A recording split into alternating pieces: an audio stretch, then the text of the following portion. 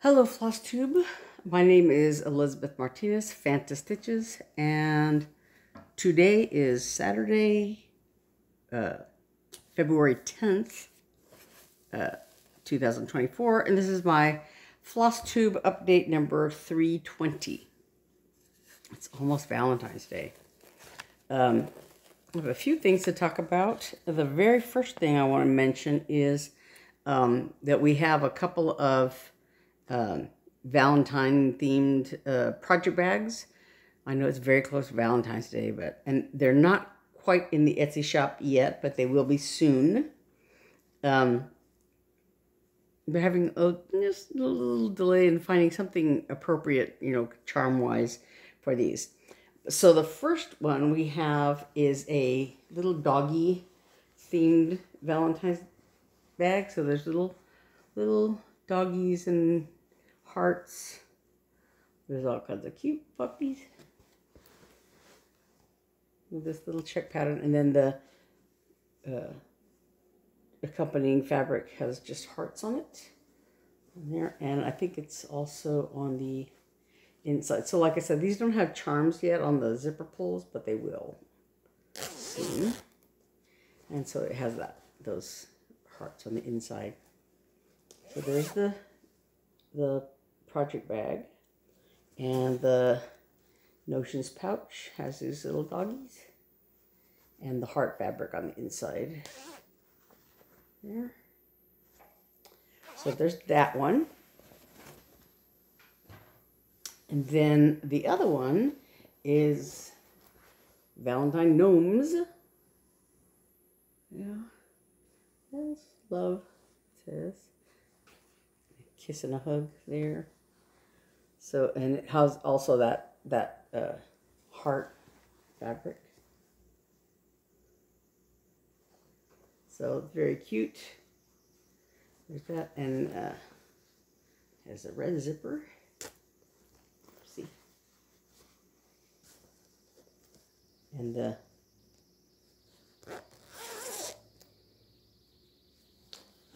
again, the heart fabric on the inside.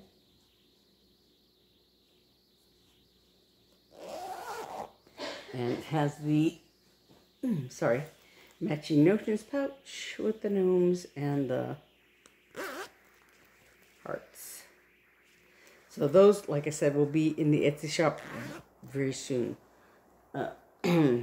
Probably sometime this weekend. So hopefully those will be ready soon and you can snatch them up, But anyway, so that's our Valentine's Day products for the Etsy shop. So now on to stitching. So I worked on a few things this week. Last week I talked about the stitching I was doing for my nephew, and I finished it and FFO'd it just in time. And so it says, "May integrity and uprightness preserve me, for I wait for you." And so I did tweak it a little bit. Originally, I had this design to be different, but I tweaked it, and so, yeah. So it fits very nicely. I thought I had ironed it very well, but it seems to be a little line right there. But anyway, then I used just yarn to trim around the outside there, and I mounted it here. I got this at the Dollar Tree. They have a pretty good, pretty decent craft section with just inexpensive little things like this to mount stuff on or paint or whatever. Some are on unpainted wood or whatever. This one has a little kind of a chalkboard surface, but I like the way that looked. So I got that, and this is the pattern, the tweaked pattern. And I think even like when I stitched it, this is slightly different from what I stitched, but I don't remember. Like I just made little adjustments, visually as I went along. But this is the version of it, and it's not on the Etsy shop. It's not something that I necessarily, did as a, for that. But if people really want it, I could put it up there. But it's not, you know, it's not something that I did for public consumption, if you will. But so when I went to get that, I had a few different, because I have a lot of you know, stuff to mount things on, but I didn't know that I had anything I really wanted to use for that would really be appropriate. So when I went to the Dollar Tree, I got a whole bunch of different options because they were only $1. But so I got this little palette looking thing, and I got this. I considered using this because of the blackness, but it's a little scuffy. So I decided against it, and it's a little heavy too for that. But there's this, which is a little thing with, you know, oval with a hanger. And then there's this little oval thing that does not have a hanger. And then there's this little plank. And so if I had used something like this, I would probably have to sand it because the back is like kind of rough. And the front is smoother, but, you know, and you could possibly, you know, you could paint this, whatever, to, you know, to make it work. You can do it this way. This doesn't have a hanger or anything like that, so, you know. But anyway, so these are the few different options that I was looking at, because I was pretty sure that was going to be pretty small, but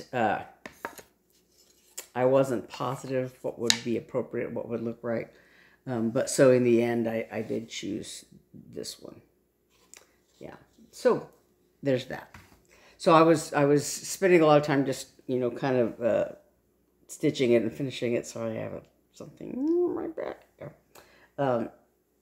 Stitching and finishing that for Thursday, Friday-ish, you know.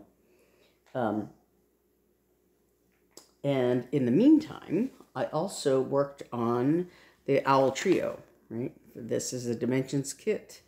The designer is Jennifer Nilsson. So I've done all the owl stitching. Have not done any of the back stitching or French knots on there. And right now I just started working on the border around here. But all the owls and the leaves and everything I've done, except the little black single stitches. And because I want to do those, I think when I do the back stitching is only one thread, but I can just like go over where the X is supposed to be, go over it twice with one thread and make it, you know, make it 2 threads. But anyway, so I finished stitching the owls and the leaves and the branches that go next to them, like this little branch here. And so now I'm working on the beginning of that border. And then I think because I wanted to wait to do the back stitching after I did the border, because some of the back stitching, sorry, there's a loose thread thing there. Some of the back stitching, like for this leaf here, comes right up against the border. So I wanted to do the border first, and then, you know, so that I didn't accidentally, you know, go over it wrong or something go over those threads. So each of the leaves will have a stitch like this, a little single black stitch. And there's some, you know, back stitching that goes around it, goes up to that black stitch. So, but anyway, so it's coming along. So all that's left on that is the border. Excuse me 1 second. Move this out of the way. Okay. And then I was working on my winter cross-stitch camp piece. And again, that challenge was to stitch something with an animal. So I'm doing Mouse's Christmas Decorating by Tinymodernist. So I worked along on this. And the challenge is to finish it by the end of the month. So I think I'm well on my way. I finished the vine and all the little berries. They each have a single stitch of a sort of an orangey color. And that's used also for the mouse's cheek and the snowman's cheeks. And there's black for the eye, and there's the nose there, and there's the eyes and the buttons on the snowman. And then this orangey color is, like I said, it's used on the cheeks there, but also on this single stitch for the berries. And then there's one other little bauble that uses that also that orangey color.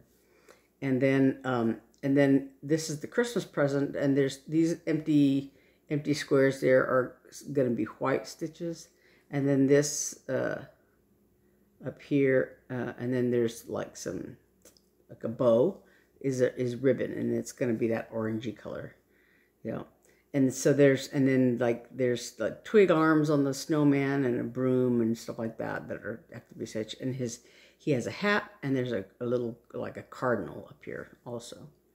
So it's about, and then oh yeah, her boots, the mouse's boots. And her apron. She has a white apron right here.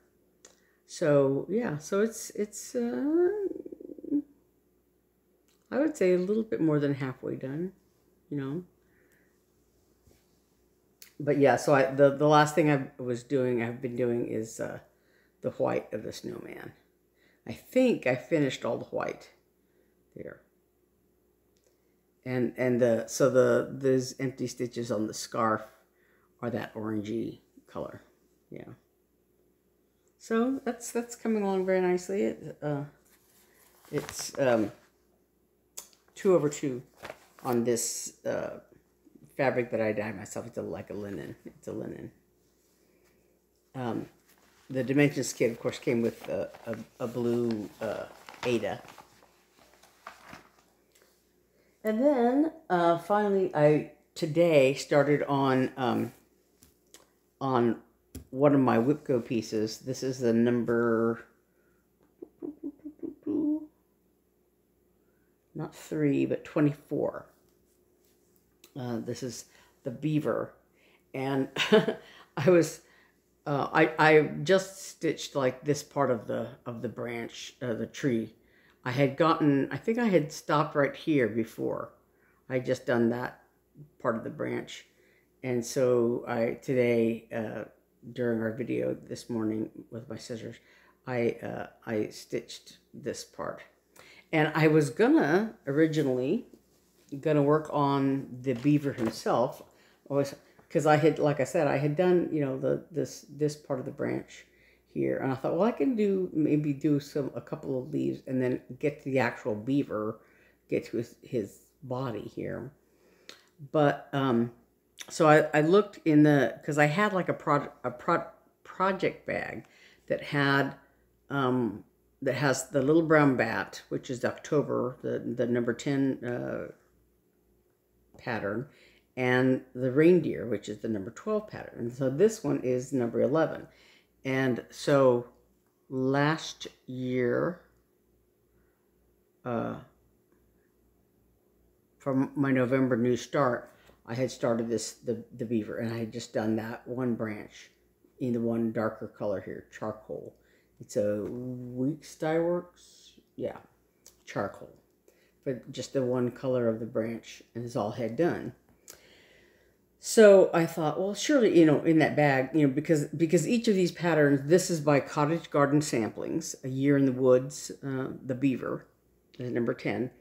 So for each of these patterns, there's like two Fancy Floss, either Weeks Dye Works or some other one.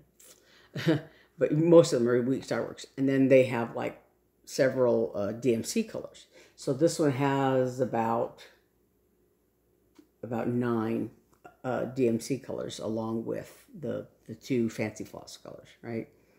So it calls for charcoal and pecan, and then a bunch of DMC colors. And I thought, surely, I know at one point I had pulled all the DMC colors for all of these patterns, all 12 patterns. And so in this project bag, I had the Weeks Dye Works colors, that are, and some of them are shared among the, the patterns, but I had the ones for the Beaver, and I assumed that I had the DMC colors in there, but I did not. And so when we sat down out here to do that, I realized, oh, I don't have the DMC colors in this particular project bag, but I did have, fortunately, I did have the Fancy Floss threads. So I just worked on the tree some more, because eventually I do have to do it anyway. So I went ahead and worked on it. And probably if I had, counted far enough, I could have done a little bit of the Beaver, but the where the two colors are on the Beaver's body, there's like a little bit of the pecan color right here. And then there's a few stitches of the charcoal color, that are easy to get to. And the rest of it is like down in here. Like his feet are that darker color, and his tail. But, that's, yeah, I couldn't count that far down, without it. So anyway, I worked on, the tree. And this is the October one, part of the bat here. Because right here, this little line here, this is the border that I made to put between them. And then here's the other one. This is part of the reindeer, this little thing there. So, and this is, I want to say, I don't know if it's 28 or 32 count linen that I dyed myself. And so all of the cottage garden, year in the woods things are on this same greenish fabric. So yeah, there's part of the reindeer. That's his little eye and nose and mouth. And that's one of his antlers. And there's part of the bat, the little brown bat. And so the Beaver goes here in between. Yeah, so this is October, November, and December of this series. So yeah, hopefully I'll get some more work on that done, because it's 7 days. So this is the first day of that 7. And the other one I have for that, the secondary one I have for that, is the Winter Cardinal etching out of Punch Needle and Primitive Stitcher magazine from, I want to say 2020. And it's a Cecilia Turner Heart and Hand design. I don't have it here with me because I haven't started on it yet. And I have the Sticks and Twigs, but it also calls for cherry cobbler. It just has the 2 colors in it. But I don't have the cherry cobbler yet. And so I don't know if I'm going to go to the attic, or if, because it would have to wait till next weekend or something if we went. Or I might order it online or something. I don't know. I haven't decided yet. Because I have some other threads that I need to get. So I might just go ahead and order them online. It just, depends on my schedule, but my finances. But anyway, so I think that's it. So I'm hoping, like I said, I have basically, because I didn't do any more work on the rabbit. I think I worked on it maybe 1 or 2 days last week, because I just started on it on the 1st. Yeah. So I think I just worked 1 or 2 days on it. And so I'm hoping to get, more time on that. But I was working really hard to get the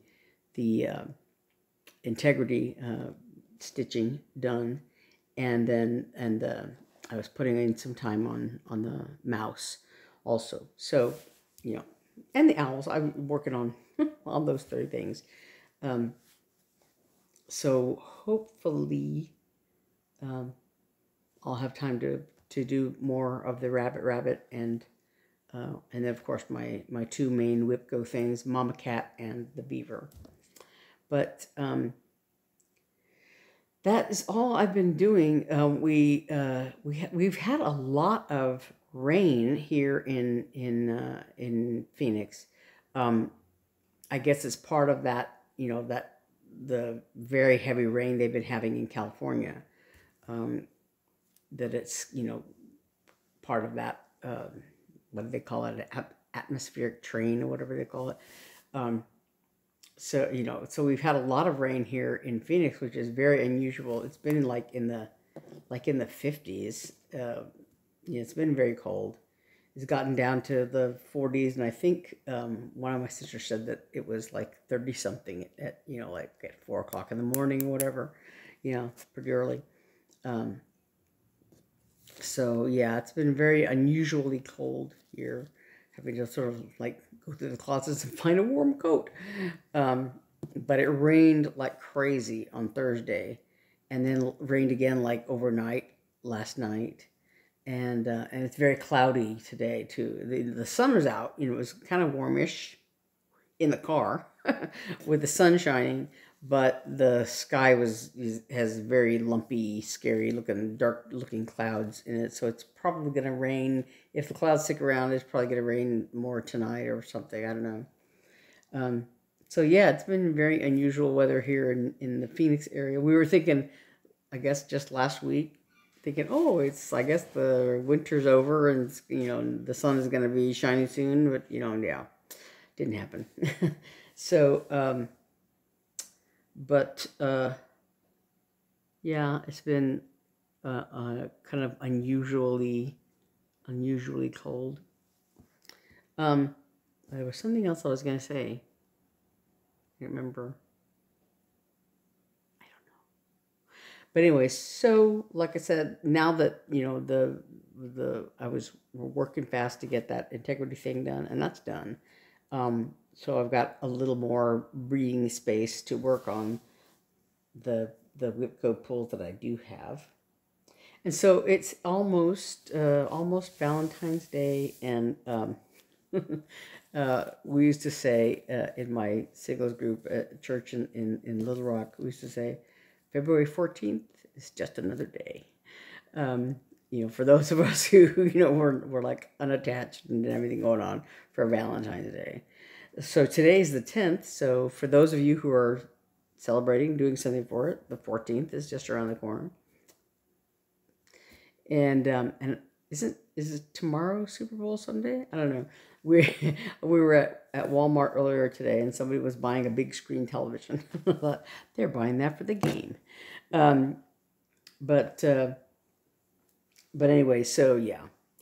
I think that's all I have to talk about. I'm hoping to do more on all my projects, especially my WIPGO things, to get those, to get as much as I can done. I have, plenty of time this month, and I want to finish the winter cross-stitch camp piece. And so, yeah, that's all I have, I think. So, I think that's it. I will see you then next week. Yeah, so hopefully I'll have more to show you then. Bye.